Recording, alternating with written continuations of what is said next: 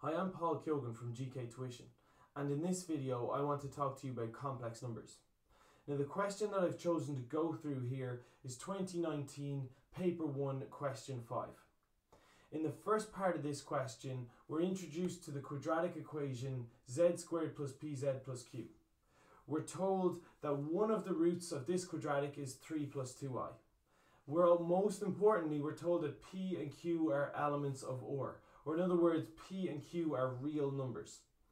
And we're asked to find the value of p and the value of q. Now, this is really important. Obviously, it's a quadratic equation, which means it only has two roots. One of the roots is 3 plus 2i. There's two types of quadratic equations that we could get here. This is really important. The number in front of z squared is 1, so it's real. The number in front of z is p, and it's real. The number on its own is q, and it's real. So because all three coefficients are real, that means the roots are conjugates of each other. So I know if they tell me one of the roots is 3 plus 2i, straight away you know the other root is a conjugate. The conjugate of 3 plus 2i, you just change the sign of the imaginary one, it's 3 minus 2i. That only applies because 1, p and q are all real numbers. It's only because the coefficients are real. So now this makes life a lot easier. I know two of the roots, 3 plus 2i and 3 minus 2i. Once you know the two roots of a quadratic equation, if it's complex numbers you're dealing with, the easiest way to come up with the quadratic is to use this formula. This formula comes up in a lot in the algebra. It comes up in the algebra section in a lot of the books and in a lot of the notes, but just be aware it's more applicable for this kind of question. Every quadratic equation, whether we're dealing with algebra or we're dealing with complex numbers, can be written in this form. It's z squared minus z times the sum of the roots plus the product of the roots. In other words, if I just add the roots together, I'll figure out what should go here. If I just multiply the roots by each other, I'll figure out what should go here. So let's just do the maths for that now. So I've worked this out. It's relatively straightforward. The sum of the roots means just add up your two roots. 3 plus 2i plus 3 minus 2i. The two i's cancel each other out. 3 and 3 is 6. If I get the product of the roots, once we multiply it out here, we end up with 13. So originally we said that every quadratic can be written as z squared minus z times the sum plus the product. So let's just write that out now. That means that this quadratic is z squared minus the sum, which is 6 times z, so it's minus 6z, plus the product, which is 13. So the quadratic equation is z squared minus 6z plus 13. But be very careful and always make sure you answer exactly what was asked. The question asked you to find the value of p and find the value of q. So the last thing you should write down is that p is equal to minus 6 and that q is equal to 13. In fact, that's your answer. In B part 1 of this question, we're given the complex number v is equal to 2 minus 2 root 3i. And we're asked to write it in the form of or cos theta plus I sine theta, or in other words, to write it in polar form. Now you have to realize that it's also asked you to get your values between theta is between 0 and 2 pi, or in other words, you have to use radians rather than degrees when you're working out your angle. So in order to get polar form, there's two things we need to find. The first thing is relatively straightforward. It's or, which represents the modulus. And the formula for the modulus is the square root of a squared plus b squared, where a is the first number and b is the number in front of I. So in that case, my modulus just works out as 2 squared plus minus 2 root 3 to be squared. That works out as root 16, or in other words, 4. It's far more complicated to work out our theta, which is called our argument. So in order to do that, you need to draw yourself a diagram. So what you want to do is draw yourself an Argand diagram where the horizontal line represents the real numbers, the vertical line represents the imaginary numbers. So rather than an x and a y axis, this is a real and an imaginary axis. And now it's only kind of rough work here, so you roughly want to draw this.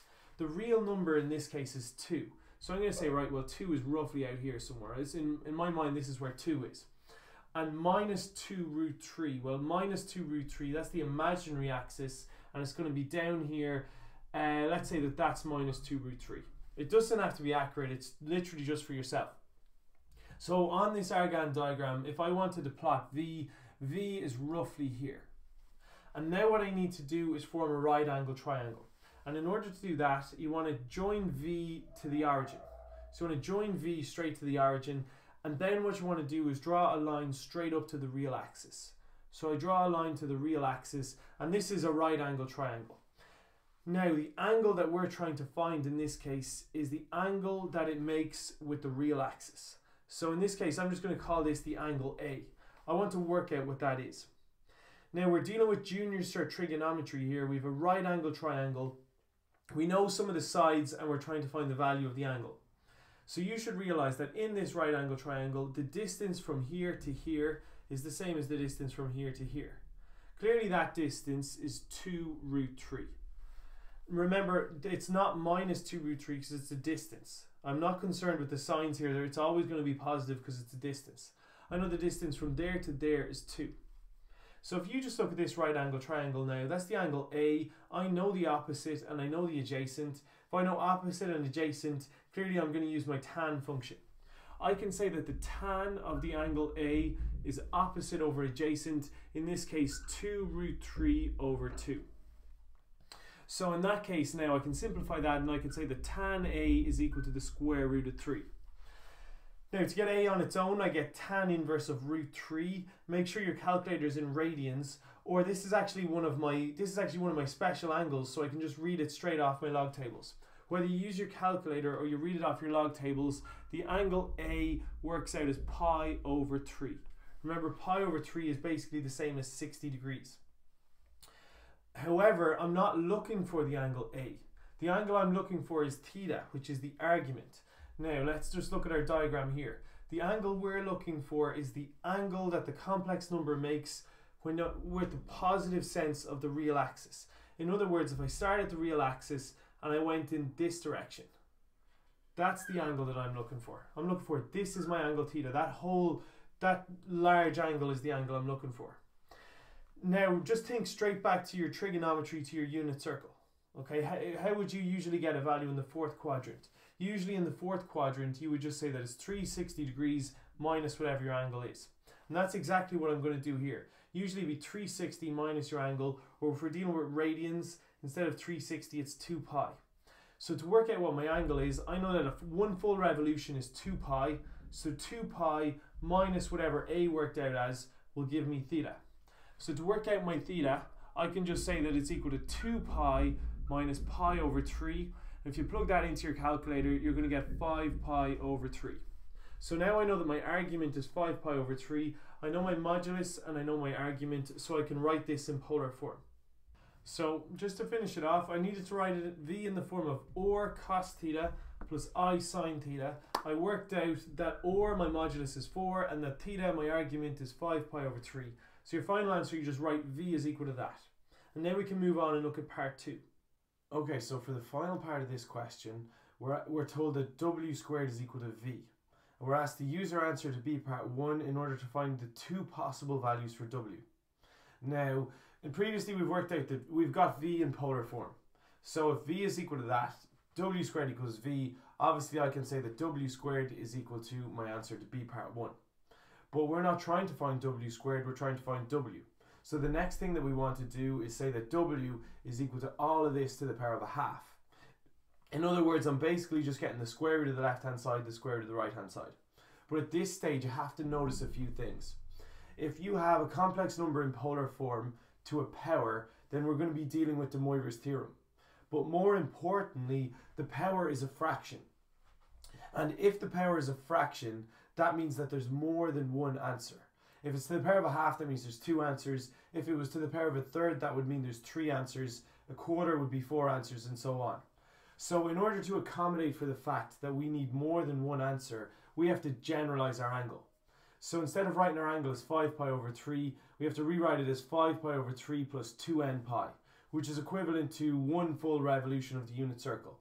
Remember, 2 pi is the same as 360 degrees, and it's just n, which represents the number of times you go round. So all I'm doing here is generalizing my angle because the power is a fraction. And at this line with my arrow, this is where I'm actually applying de Moivre's theorem. It's relatively straightforward to apply de Moivre's theorem. It's my 4, which is my modulus, it just becomes 4 to the power of a half, which is 2. So that's straightforward enough.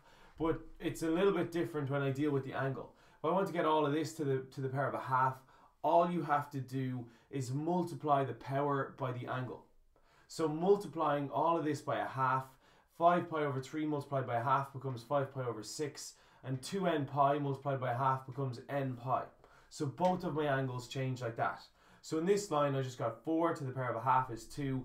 I multiplied this angle by a half and I got that, and both angles are the same. So now all I need to do is get my final answers. The question there asks me to leave my answer in the form of a plus bi, in other words, to write it in rectangular form. So what I need to do is I need to sub in 2 values to get my 2 answers. So the next thing we're going to do is we're now going to sub in n equals 0, and then we're going to sub in n equals 1. We're going to get 2 different answers, and that's our final answer. Okay, so we've worked w out we've gotten to this point, and now we know that because it was to the power of a half, I need 2 answers. Now, I've subbed in n equals 0 and n equals 1, but to be honest, it actually makes no difference. Like, you could sub in 96 and 97, or you could sub in 212 and 213. Once you sub in 2 consecutive numbers, you'll get 2 different answers. If you weren't 100% sure on that, you could sub in, like, say 95, 96, and then 97. The only thing is, when you got to 97, you just start getting the same answers again, because the 2 same answers repeat themselves again and again and again. But obviously the easiest numbers to sub in are n equals 0 and n equals 1. If I sub in n equals 0, my angle just becomes 5 pi over 6.